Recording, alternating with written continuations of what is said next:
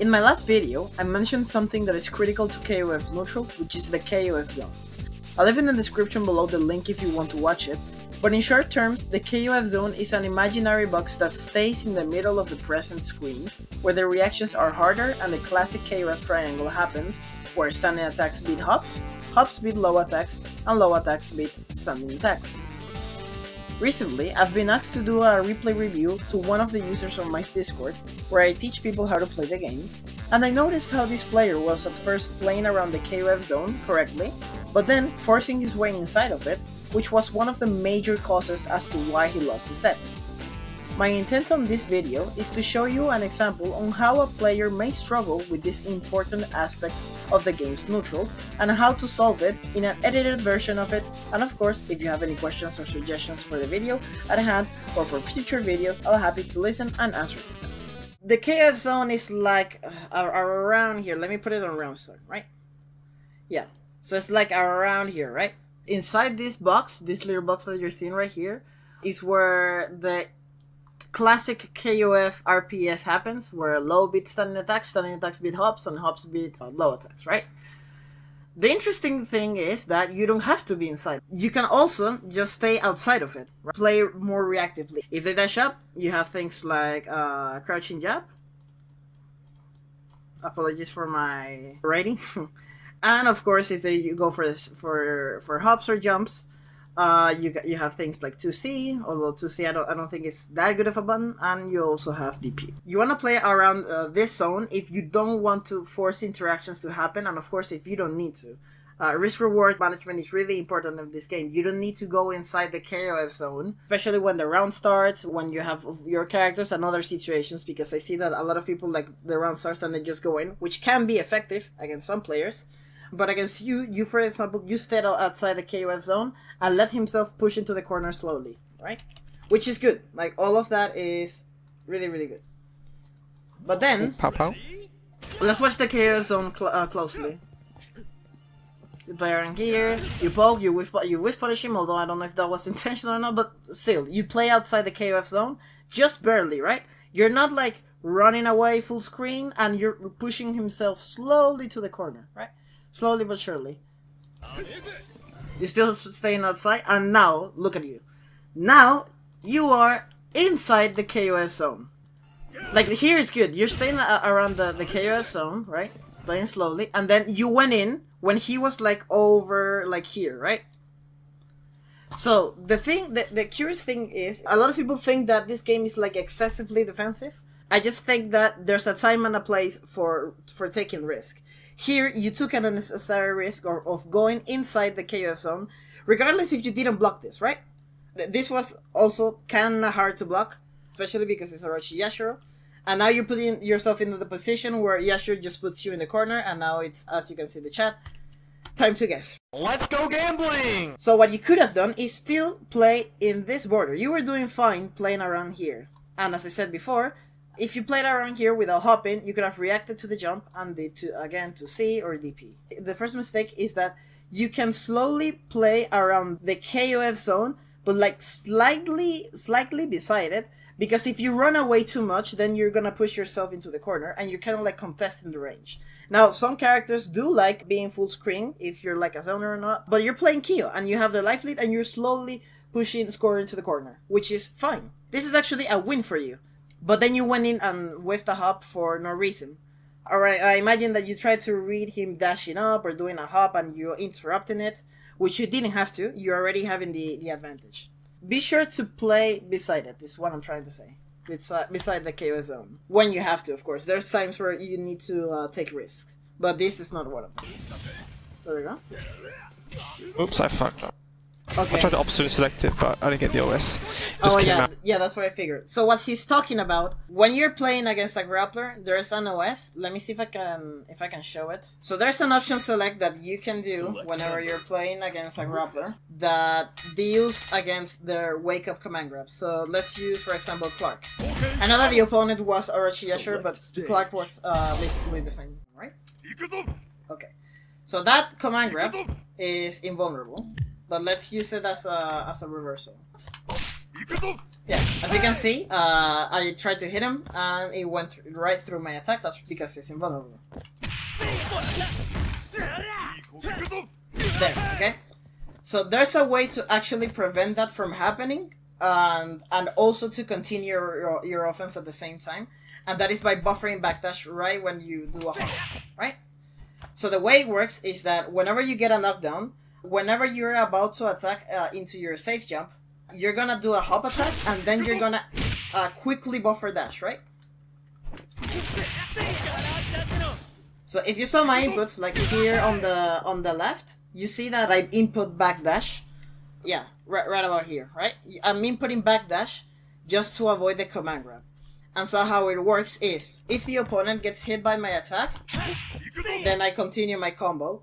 But if I whiff that attack, then I will get an immediate backdash, and his command grab would whiff.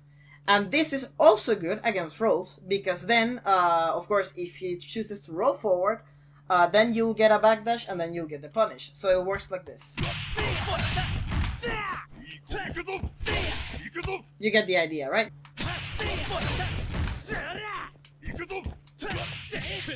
There he did it. And there I did it. Even though I input the backdash, I get the attack. And our good friend Leo was exactly trying to do that, but of course he failed. He got a knockdown, right? Going to the safe jump, and then got the backdash. Now this essentially means that you did the OS wrong. Nice. There it is, the punish. Oh. And there it is. That's why you need the OS against grapplers. So this is one of many examples of why that option select is effective against grapplers. People loving jumping in on you if you whiff a hop in front of it. They really do. They tend to full jump a lot when your character has a cross-up button, which makes sense, right? If they full jump, like let's say that this is the screen, right? And you did like you went from over here to here, right? And your character is over here.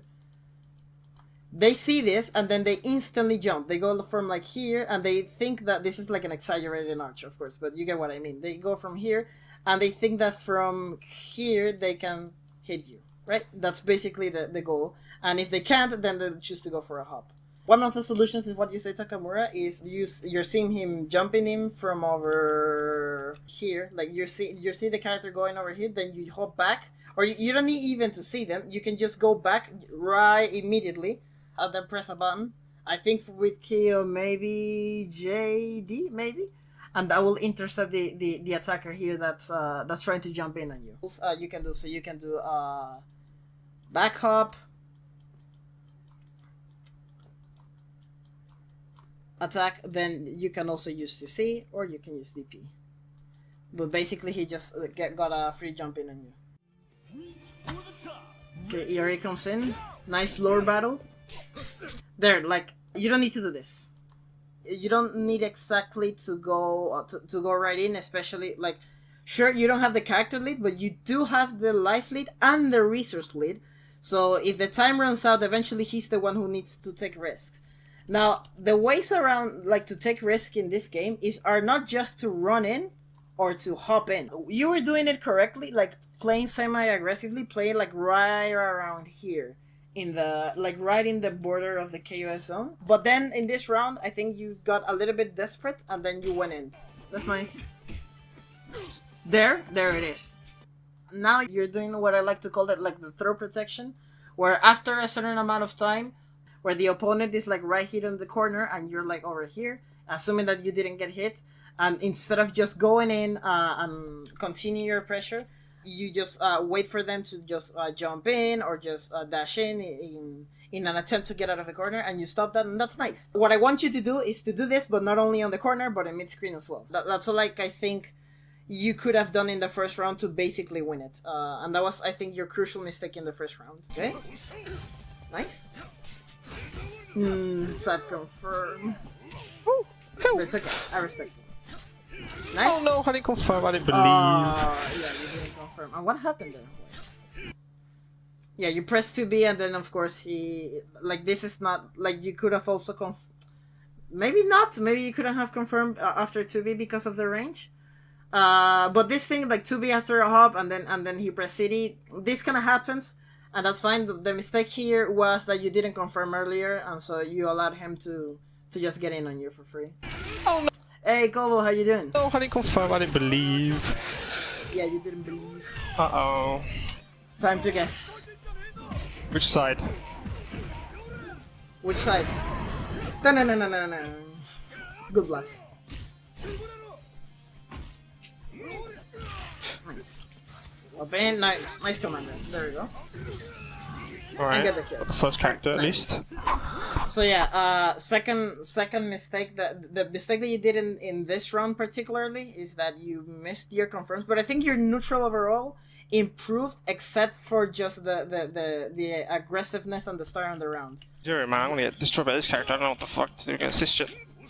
So against Shizuru, I think the best thing I can offer, first of all, jumping in against her can be tricky depending on how good your JCD is, because she has 2C, right? And I believe 2C is 6 frames. Yeah, 6 frames.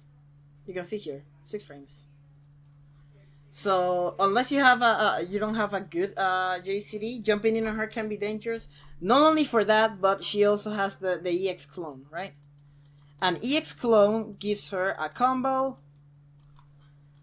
It's also +2 on block. So the best way, I think, to deal against Shizuru, unless you have a really good JCD, even if you do have a JCD, there's still the clone, and she also has like a light DP. Trying to poke her clones, for example, with 2D can be effective, unless she does the clone that goes like upward. Shizuru is, I think, all about conditioning with her clones, because either she goes with the upwards clone or the downwards.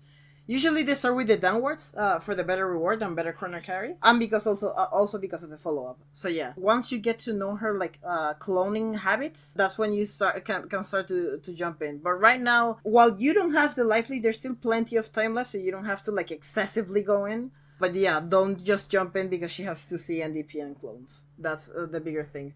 And also be careful with using low bonds. I did mention 2D to interrupt the clones, but she also has I believe it is 6B, which is invulnerable to lows. So be careful when doing that. Playing the whiff punish game against Shiz, I think it's very important. Very risky. That is good. Okay.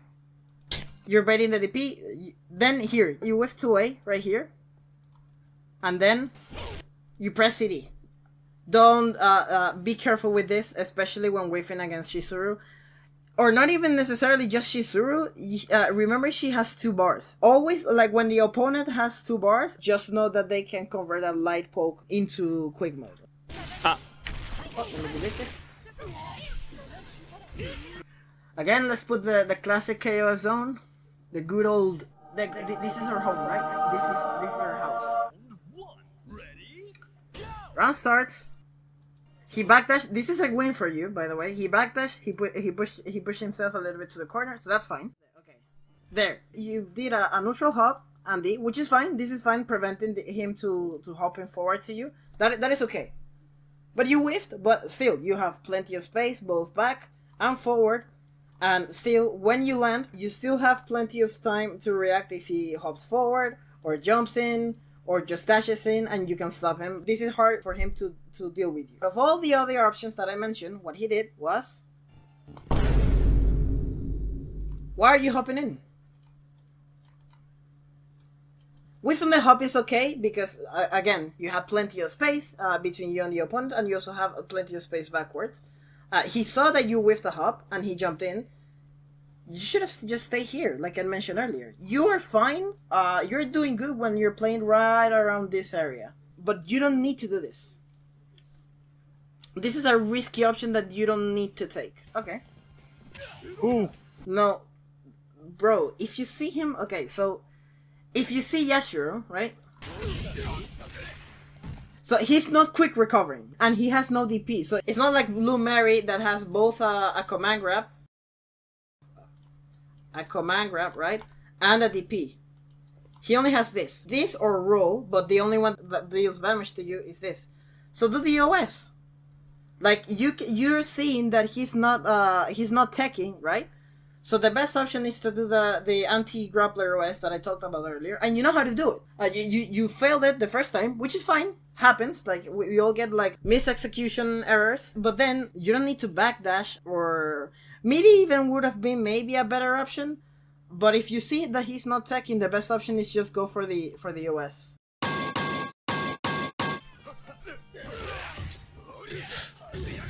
Yeah, so Orochi Yashiro does have the anti-air grab, but that's still kind of like a risk. It's just as a risk as he waking up with like the normal command grab. Like he has anti-air and grounded, right? That is a huge risk that Score needs to take. Backdashing is not, it may seem not like a bad idea, but against this character, because of 4C, is kinda Okay. You see, you're playing around the KOF Zone, right? That's nice. Nice. Okay. You have the life lead. Okay. Trade the CD. Oh no.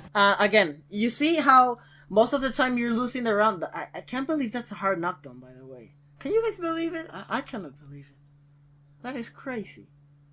Okay, but you see how still the reason you're losing a lot in the rounds is because you're going in when you don't have to. Like he hits you with ground CD, and he's not like exactly anti-airing you, as I said, like at least on reaction, right? Oh no. There you went in, and you didn't have to, and you could have just whiff punished him. Like you could have just stayed there, and he would have done CD, and then boom, you get a whiff punish. Like that pressure is good. You went backwards and neutral play a projectile game. This is kind of dangerous. He could have, like there. He could have just landed. I don't know why he didn't press the button. Maybe he did, but he did it late. There he could have just hit you and just full combo, right?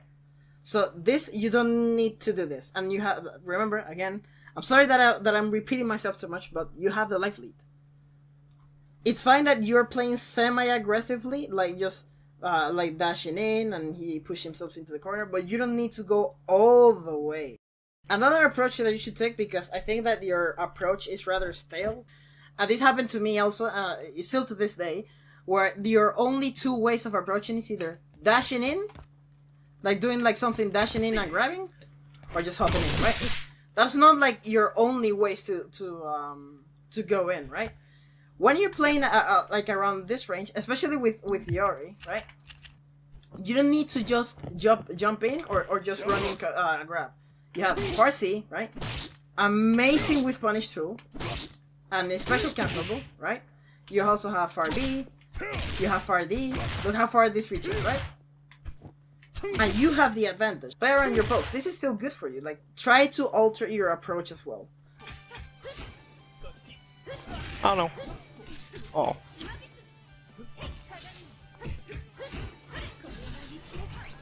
Nice air cancel. That's a good option. Oh, yeah. Again, you see the habits. You see him doing projectile, and then it hits him, and then he does the clone.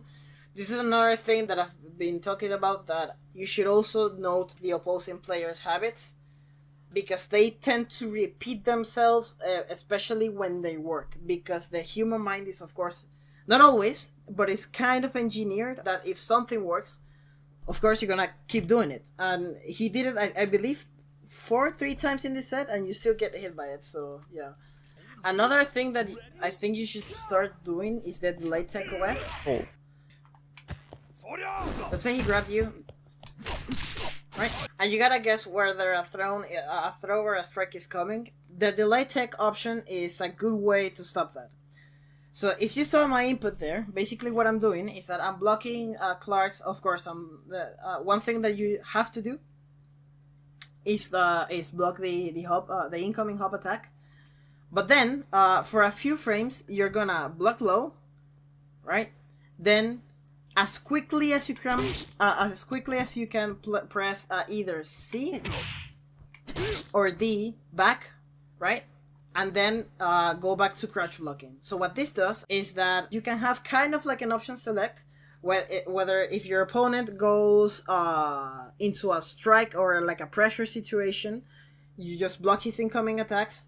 And if the opposing player just decides to go for a throw, then you will take it. So let me demonstrate it again. Now put it in the defensive position. There I did it wrong because I didn't delay it enough. Oh, dang it.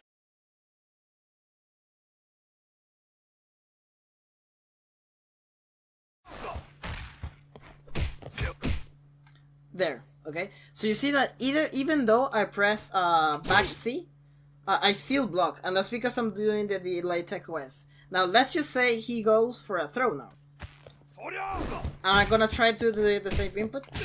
There we go. So this helps you a lot to improve your defense, especially in the beginning when both players don't have meter.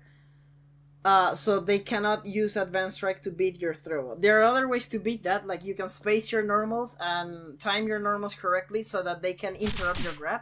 But that's still a good way to kind of consistently stop players from doing like the typical strike throw mix. Again, that was the empty throw, but of course the empty throw OS, where if I'm not gonna demonstrate it, but essentially if a player jumps in, you press the same thing, back, let's say for C or D. In this case, D would have been better because, of course, if you get the throw, then you throw him back into the corner. And you cannot delay it, so if the opponent goes for a jumping attack, then you block it. If the opponent goes for an empty low or an empty throw, then you will grab him or tech the grab. But in this case, I'm gonna make an exception because, of course, it's a Yashiro and he has the invulnerable attack, the invulnerable command grab. While it is true that I mentioned a lot that you should also poke instead of just running in and hopping in, both options are good. But of course, there's a time and a place to do it. And against Oyash, especially if you're playing against a good Oyash that knows how to anti-air, especially with this stupid ass button, you should mask, not mask, but like alter your approach. But here you press a button, you whiff, nice. You went in, then you blocked. That going in again was kind of risky, but that's fine. Then he poked you. I don't know what you did this. He poked you out of the air. He has the advantage. You're pressing in situations where you don't have the advantage to press. At least to see would have been better, but I understand the poking mentality here. But if you're losing the disadvantage, then it's not your moment to press. Or at least not this button, for sure. Nice. Corner protection. Nice. You gotta believe, man. Please believe in your punishes. If you're gonna press, in case you believe that he's gonna whiff his jumping button, believe. You have to believe, or at least react. Just do something like 2B into EX, right?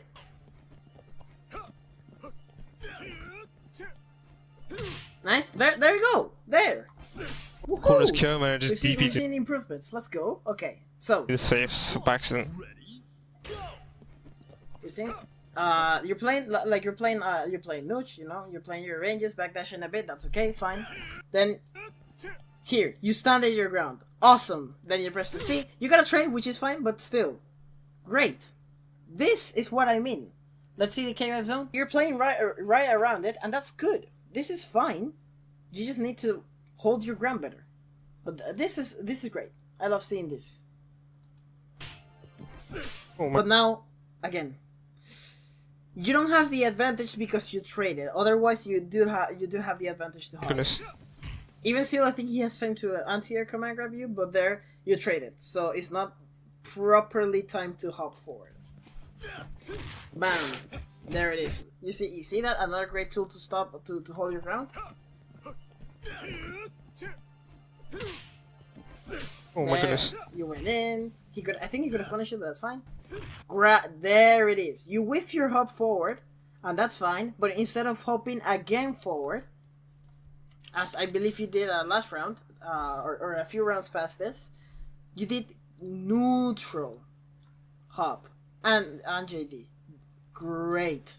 This is what I mean by holding your ground. This is how you play aggressive in this game. That is great. This is great. He whiffed. Nice to be nice. Good thing. That's a good poke. That's nice. This is good. Even though you're not at advantage, now you're masking your approach and you're doing stuff differently, right? This is good.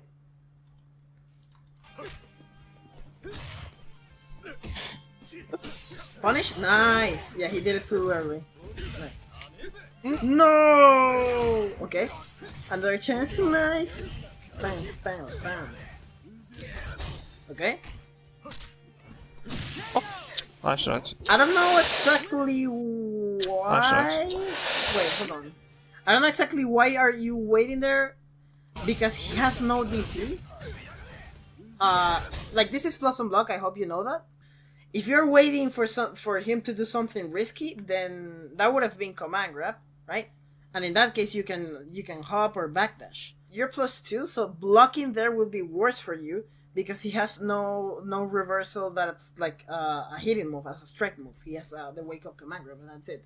So if he would have done reversal command grab, you would have gone and hit. Either take the advantage, or if you're watching for the wake up command grab, which is still good. Both options are good.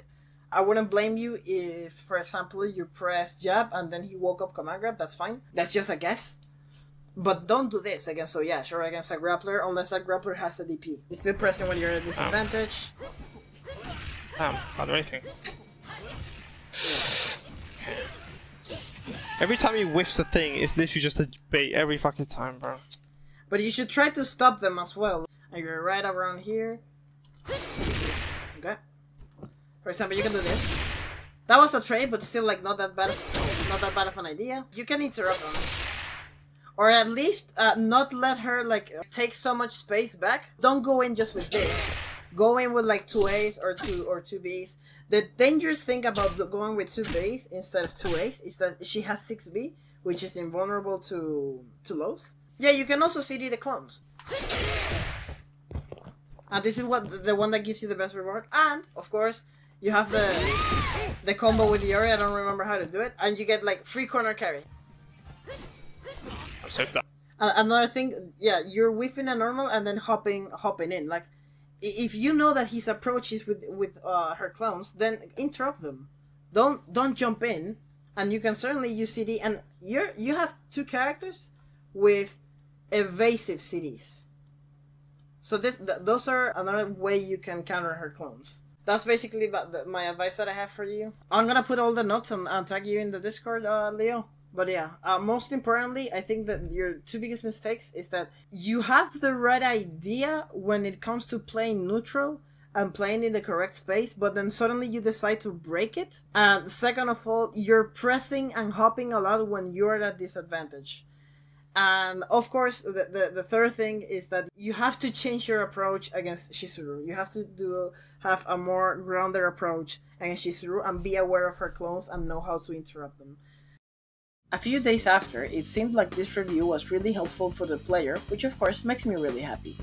If you wish for a replay of yours to be reviewed, you can always join my Discord through the link in the description below, and I'll just do that on my stream for completely free, as currently I'm just happy to teach people to get better at KOF. And finally, I wanted to thank you all for your continued support to my channel after seeing the reception on my last video. It truly means the world to me. See you in the next one!